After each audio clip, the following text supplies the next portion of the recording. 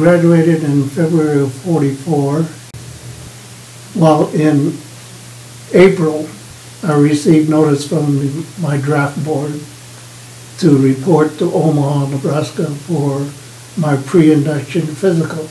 After I got my 1A, a man interviewed me and asked me what branch of service I preferred. And I said, well, I'd like to join the Marines. He looked at me and he said, you're Japanese, aren't you? I says, yes, I am. He says, didn't you know that the Marines are the only ones fighting the Japanese? And I says, well, I thought I might come in handy because I understand a little Japanese. And he says, well, I appreciate your loyalty. And he took a rubber stamp and he stamped my papers and it said classified service. That meant that I was limited to certain areas of service. Then orders came through for me to report to another white company. The platoon leader came to me and he said, Tsutsui, I want you to be a squad leader. And I looked at the lieutenant and I said, sir, you know I'm Japanese. He says, yeah. He said, and I said, well, I don't know how the guys would be, taking orders from me. He looked at me, he says, you're an American, aren't you? I says, yes, sir. He says, you're my squad leader. And upon receiving my discharge from active duty, I enlisted for 3 years in the enlisted reserves. In the meantime, my wife had moved to New York, and she was working in New York as a governess.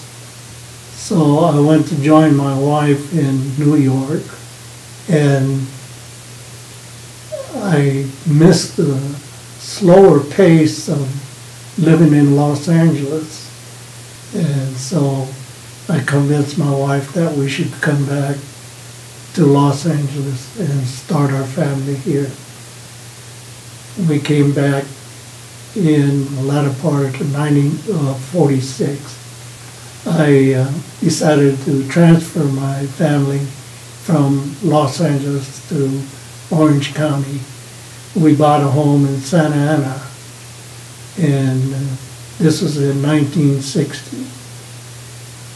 And when we moved into that home there was nothing but farmland all around. It was before all the development started. In the meantime, I had worked for a restaurant called Miyako Restaurants. After I left the restaurant in 1980, I went to work for a landscape construction company, and as sales manager. And the largest contract that I was able to obtain for the company was the landscaping of Main Place in Santa Ana. And so we moved to Leisure World in the year 2000. I think that's one of the best moves that I've ever made. I belong to the Rod and Gun Club, and you couldn't ask for a better group of guys. We're just one big family-like. We have everything here, and including wonderful people.